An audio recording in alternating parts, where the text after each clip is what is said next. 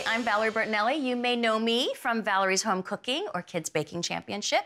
And I'm glad you're joining me today because we're about to elevate your picnic with a pressed Italian sandwich with its own homemade olive relish. This is the perfect summertime meal.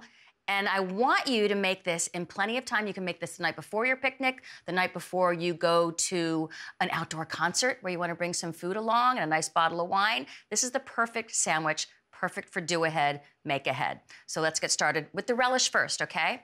What I'd like you to do is make sure you have plenty of different types of olives because it really makes the relish that much more flavorful. Because each olive kind of has its own little personality. Like this one right here, the Castelvetrano. It's kind of nice and buttery. And then we have manzanilla in here. It's a little bit bigger, a little bit firmer. And then we have some Kalamata.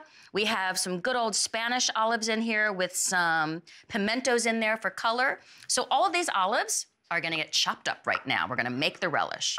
So if you want to get your own mixture of olives, you can get all of these type of olives at your local grocery store at the Olive Bar.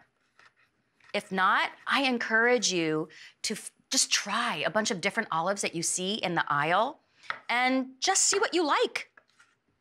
But I do want to tell you, please make sure that they're pitted because we don't want to have any pits in our olive relish. So I'm just giving these guys a big rough chop, and the rougher the chop, the better. Now, the reason I'm making olive relish for this sandwich is because we're making a mashup of two of my favorite sandwiches. My mom's Italian sub, which was beyond. I don't even want to know or remember how many I ate when I was pregnant. She would make them for me.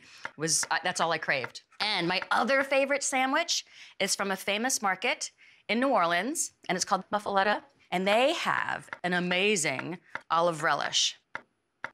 Get all of these olives into the bowl.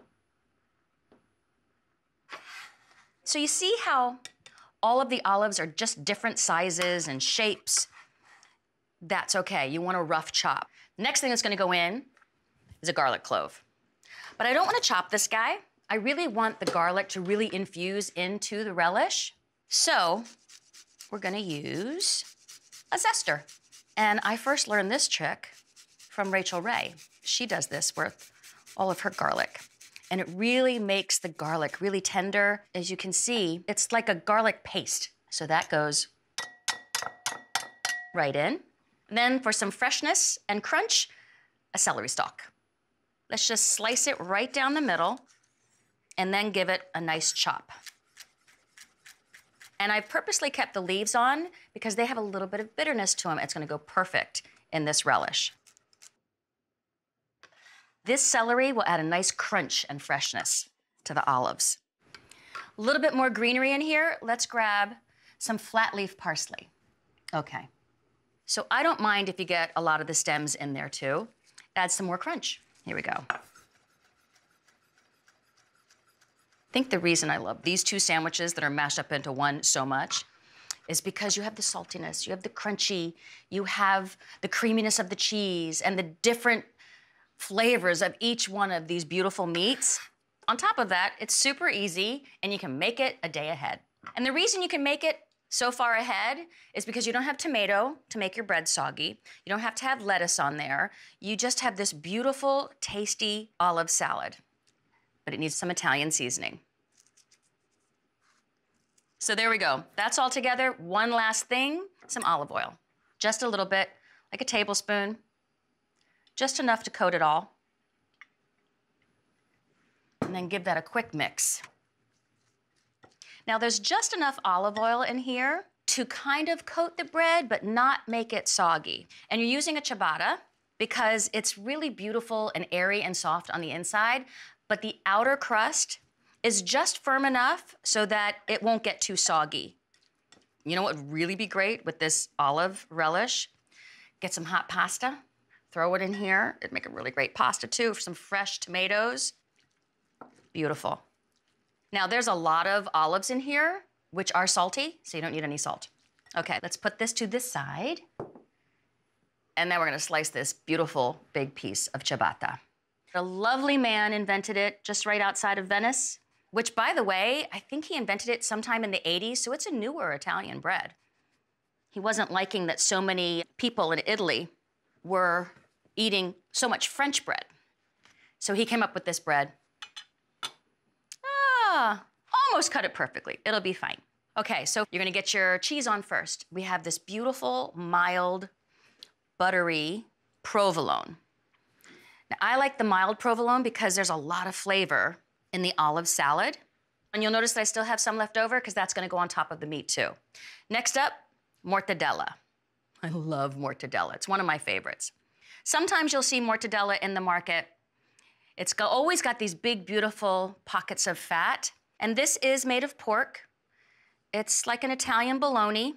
Sometimes it'll have some pistachio in it. Sometimes it'll have little peppercorns in it.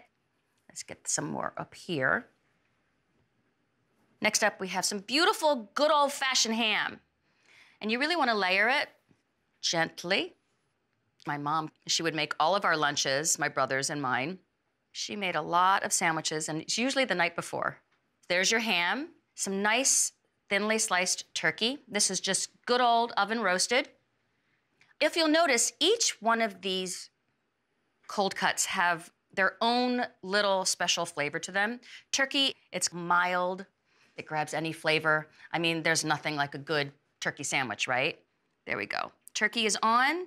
Last but not least, Genoa salami from Genoa in Italy. So this isn't really smoked like some salamis can be. It's just aged. It also has a tiny bit of wine in it. So of course I love it. That adds to a little bit of tanginess to it. I happen to like when the bread gets all that olive oil into all the nooks and crannies in there. So I'm gonna put the rest of the cheese on top and then put the relish on top of the cheese. There we go. And then the relish goes on. Just lay it all on. Look at that, yum.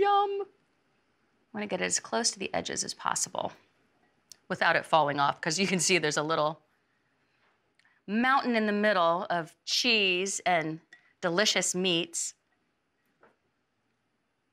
Okie doke, that looks good.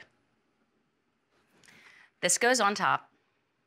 Now we wanna wrap it up and get it weighted down so it presses down in the fridge. And it's gonna have to sit in the fridge for at least 4 hours, but like I told you, you can do this overnight. So I wanna make sure that I have enough parchment paper to cover it over. Okay, that's gonna be enough. Now, here's the tricky part. We need to get the sandwich from there onto here upside down. How do we propose we do that? We just do it, right? We just do it. We just do it. Flippity-doo-dah. Yes, there it goes. Perfect. Okay. Now, you get all this parchment paper wrapped up. And the reason I flipped it upside down is because I want all of that olive oil to go right into the bread. And this ciabatta, it can hold it. It's not gonna get too soggy. So now this is gonna go on top of a sheet pan. Ooh, that looks good.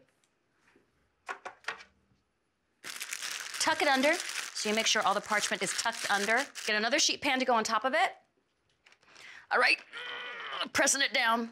We need some weight, so I'm gonna grab my trusty cast iron because I want all that olive oil to seep into the bread and make it nice and unctuous and delicious. So it's gonna sit in here, in the paper, weighted down in the fridge for about 4 hours. See you in 4 hours.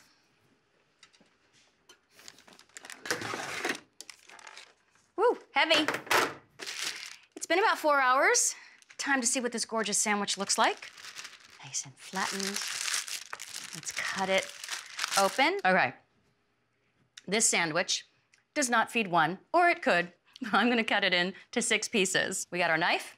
I like to use a serrated knife. You can use what you like as long as it's nice and sharp. I like to cut it right down the middle first. And the nice thing about it sitting in the fridge and really coming together, it's so much easier to slice. It kind of really sticks together. So it could feed 6 people, or 3 really hungry people, or 2 really, really hungry people. All right, let's plate this up because I want to eat the whole thing.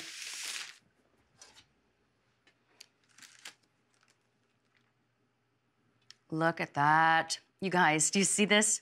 You see the way the oil has seeped up into the nooks and crannies?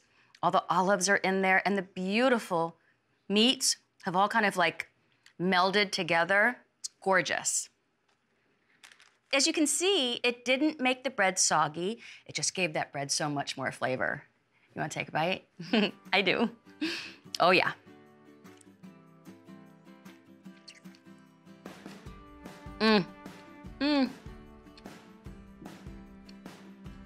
This is just bringing me home. It's like a little bit of my mama, a little bit of New Orleans, all in one sandwich. It's so delicious. It's salty, it's creamy from the provolone cheese. It's got the nice little give to it in the bread. It's really one of those perfect sandwiches that will go anywhere. You can make it way ahead. It'll stay in your picnic basket, and when you bring it out, it's ready to be eaten. Boy, that was fun. Thanks, you guys, for coming by. I love cooking with you. I hope you love this sandwich as much as I do, and come back and see me again.